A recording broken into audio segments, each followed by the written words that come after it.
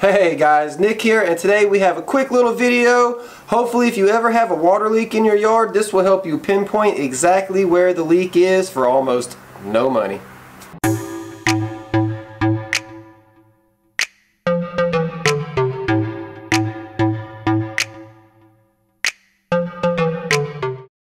So the first thing you want to do is establish that you even have a water leak.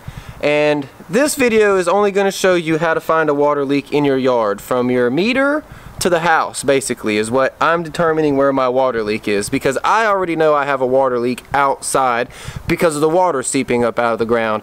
But some of you may not have water seeping up out of the ground, but you have a water leak. And one way to determine a water leak is going to be the meter. So if all the water is shut off in your house, this meter should not be running.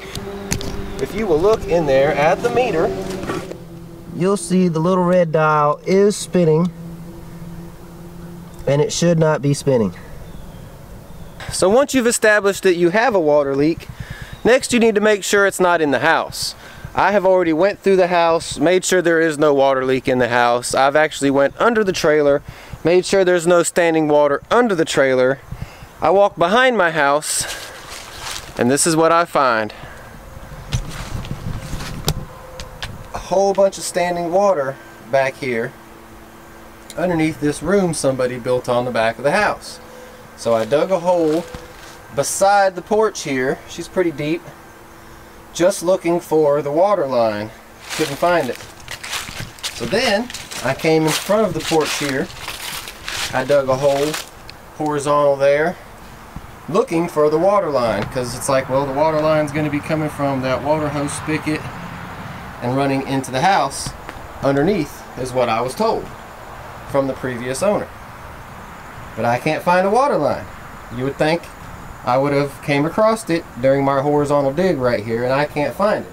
I've also threw my back out digging so much, so I'm about tired of digging. So my next step is, well, where is this leak at? Maybe if I can pinpoint the leak exactly. So I had a thought. Alrighty, so I went to Home Depot and I built this little contraction you see here. We got us a little meter on the side over here, and we got us a way to hook up our air line on the other side here. So what I'm going to do is I'm going to cut the water off coming from the street.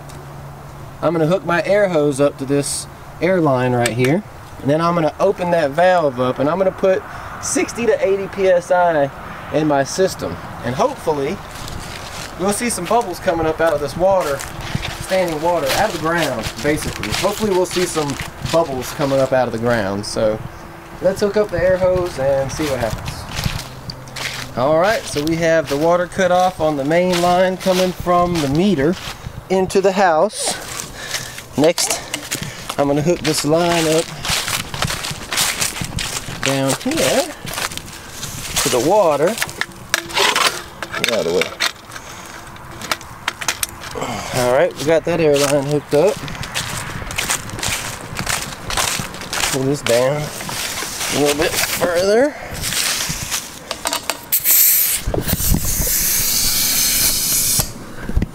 Alright, now we got air in the system. Let's see what we got here. We got 20 pounds. Let's open this up. Alright, I just opened the water line. We jumped up to 60 pounds. I'm going to come over here, see if I see or hear any bubbling.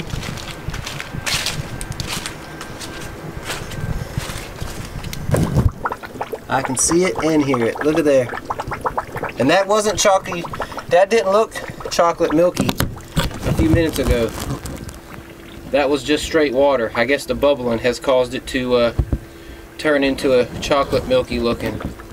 But this is right under the back room somebody built on.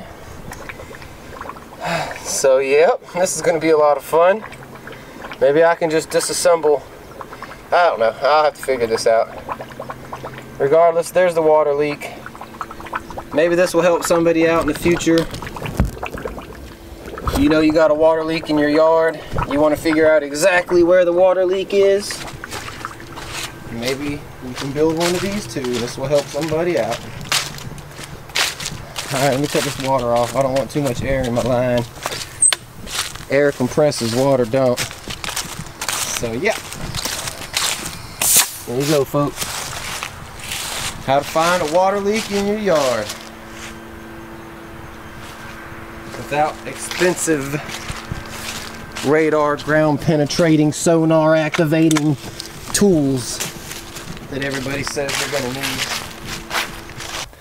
Well, there you go, guys. We put air in our system. Remember, air compresses, water does not. So we need to go in the house now, open up some cold lines and flush that air out.